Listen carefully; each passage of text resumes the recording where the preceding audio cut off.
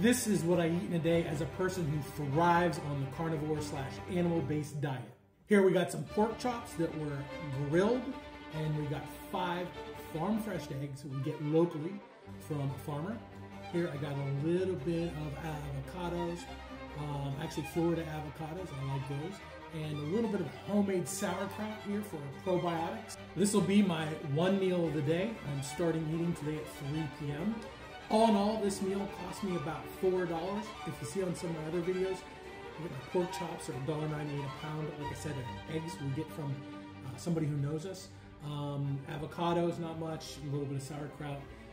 You can truly do the carnivore diet in about $4 to $5 a day. All in all, this meal is about 1,000 calories. Now, I will have a snack later in the day to hold me over. I'd love to know your thoughts or your results on either a carnivore or animal-based diet. I really enjoy this. I know you will too. If you're thinking about doing an elimination diet, I suggest trying it. I enjoy it. I feel great. I've improved all my metrics. As you can see, I finally got on the cutting board train. When you're on the cutting board, that's the most important thing.